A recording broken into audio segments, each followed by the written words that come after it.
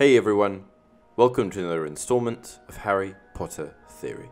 In this video, we're going to be discussing everyone's favourite character, Dolores Umbridge. As we know, in the 1995 to 1996 school year, the Ministry of Magic put out a statement expressing that they were unimpressed with the slipping standards of Hogwarts. However, in reality, the standards at Hogwarts were not slipping. This statement was purely the result of a fearful Minister of Magic, Fudge, lashing out. He was blinded by fear and in utter denial that the Dark Lord Voldemort had returned. The statement suggesting slipping standards at Hogwarts were the result of Fudge punishing Dumbledore, who was so strongly trying to convince him of the truth. Long story short, Dumbledore's continual attempts to convince Fudge of this truth eventually led to him being stripped of his title as Headmaster at Hogwarts. In place of Dumbledore, the Ministry of Magic appointed Dolores Umbridge, who, in that same school year, worked as the Defense Against the Dark Arts professor as well as the Hogwarts High Inquisitor. Dolores Umbridge is a British half-blood witch who served as Senior Undersecretary to the Minister for Magic under three different Ministers of Magic: Cornelius Fudge, Rufus Scrimgeour, and Pius Thickness. During her time at Hogwarts, she had enormous power over the students, teachers, curriculum, grounds, and basically everything. She had this power in all three of her postings, and it of course came primarily because of her close connection to the Ministry, who have a significant say in how Hogwarts operates.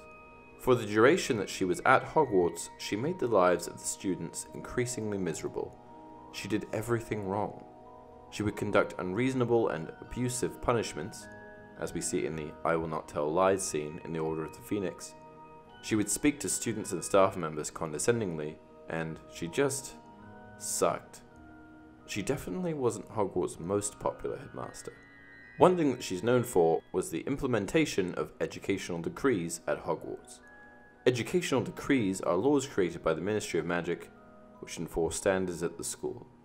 The introduction of educational decrees was instigated by Umbridge, and it allowed Umbridge and the Ministry to begin to expel and punish students for actions that would have previously been fine. It gave the Ministry and Umbridge complete power over everyone inside of Hogwarts. It was a total dictatorship, and no one had a voice that could contend with them. Supposedly, there was one other organization involved with the introduction of these decrees, called the Very Important Members of Section MITRX. This group was a board of jurists who had the power to approve or deny educational decrees. One thing worth noting is that there's quite a major discrepancy between the books and films on the matter of educational decrees. In the book, there are only 28 educational decrees, but the film took some liberties with this and went a little overboard, introducing over 136 decrees in total, the pure volume of these decrees nearly covering the entire wall outside of the Great Hall. Hanging up decrees definitely meant that Filch had his work cut out for him. We don't actually know what all 136 decrees are, but here are the ones from the books and films that we do know about. Most of these decrees were only visible in the film for a split second. There is also some crossover here, and many of these decrees are simply revisions of prior decrees. Additionally, the numbering is inconsistent between the books and films. For example, decree number 68 in the films is decree number 24 in the book. Anyway, let's get started. Number 1. Any student found in possession of a spell-check charmed quill will be severely punished. Number 9. Any student found in possession of sweets from unauthorized suppliers will be expelled. Number 12. Hogwarts School will be subject to informal scrutiny by an appointed ministry member. Number 23. Dolores Jane Umbridge has been appointed to the post of Hogwarts High Inquisitor. This one matches the books. Number 24. No music is to be played during study hours. Number 25. Broomsticks may not be flown on school grounds unless during authorized Quidditch practice. Number 26. Boys and girls are not permitted to be within 6 inches of each other. Number 29. Extracurricular activities are subject to review by the High Inquisitor. Number 30. All Weasley products will be banned immediately. Number 31. Boys and girls are not permitted to be within 8 inches of each other. Number 35. Any items deemed not of educational value are henceforth banned.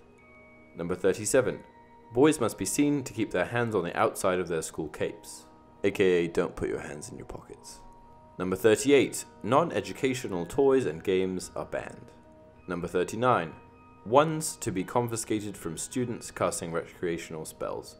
All magical objects to be held by High Inquisitor until further notice. Number 41. Students may not discuss the upsetting events of last year. Anyone found doing so will be punished. Number 45. Proper dress and decorum is to be maintained at all times. Number 46. Any literature by non-wizards or half-breeds is banned forthwith. Number 47. Students must consent to have their posts checked for illegal contraband. Number 48. Any complaints about Hogwarts or its staff must be made in writing to the High Inquisitor. Number 49. All Quidditch matches are hereby cancelled. Broomsticks will be turned in to the High Inquisitor for safekeeping. Number 67. Exploding bonbons are no longer permitted to explode. Hand in immediately to Ministry Disposal Unit. Number 68. All student organizations, societies, teams, groups, and clubs are henceforth disbanded. An organization, society, team, group, or club is hereby defined as a regular meeting of 3 or more students. Permission to reform may be sought from the High Inquisitor. No student organization, society, team, group, or club may exist without the knowledge and approval of the High Inquisitor. Any student found to have formed or to belong to an organization, society, team, group, or club that has not been approved by the High Inquisitor will be expelled. This is number 24 in the books. Number 74.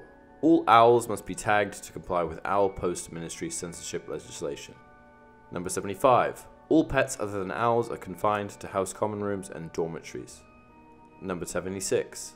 Any student found in possession of the magazine The Quibbler will be expelled. This is number 27 in the books. Number 77. Teachers are hereby banned from giving students any information that is not strictly related to the subjects that they are paid to teach. This is number 26 in the books. Number 81. Red howlers are forbidden on the premises. Number 82. All students will submit to questioning about suspected illicit activities. Number 98. Those wishing to join the Inquisitorial Squad for extra credit may sign up in the High Inquisitor's office. Number 99. Students are not permitted to change their hair color, eye color, shoe size, or any other physical abnormality using magic. Number 109. Students performing prohibited incantations will be subject to severe punishment under Section 28. Number 119. Dolores Jane Umbridge has replaced Albus Dumbledore as the head of Hogwarts School of Witchcraft and Wizardry. This is number 28 in the books. Number 128. No student organization, society, team, group, or club may exist without the knowledge and approval of the High Inquisitor. Number 129. Students must observe new restrictions regarding library and common room access. Number 133. Any authorized textbooks will be confiscated immediately from the offending student. And 136. All students will be cooperative and forthcoming with information regarding suspicious behavior or outlawed activities. And that's it for this video. I hope you guys enjoyed it. Did I miss any of the decrees? Do you agree with any of the decrees? What rules would you put in place? Let me know down in the comment section below. Until next time, you're Wizard Harry.